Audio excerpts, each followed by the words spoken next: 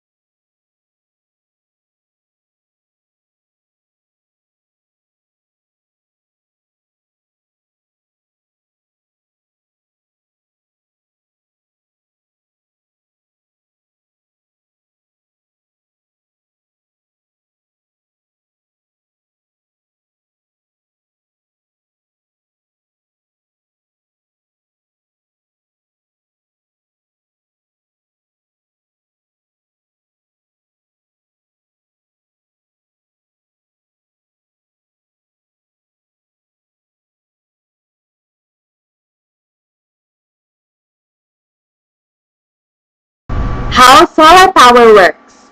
It's as simple as this. When the sun is shining, the photovoltaic panels of a solar PV system capture sunlight and convert it into direct current electricity. The solar PV system, using an inverter, then converts this electricity into 240 volts alternating current electricity, which you can use around your home.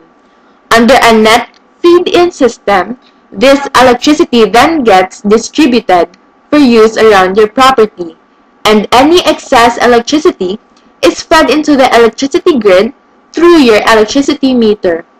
Under a gross feed-in system, all of the electricity generated is fed into the electricity grid through your electricity meter. Here is a photo of how it works. It is important to understand that solar thermal technology is not the same as solar panel or photovoltaic technology. Solar thermal electric energy generation concentrates that light from the sun to create heat, and that heat is used to run a heat engine which turns a generator to make electricity. The working fluid that is heated by the concentrated sunlight can be a liquid or a gas. Different working fluids include water, oil, salts, air, nitrogen, helium, etc. Different engine types include steam engines, gas turbines, Stirling engines, etc. All of these engines can be quite efficient, often between 30% and 40%, and are capable of producing tens to hundreds of megawatts of power.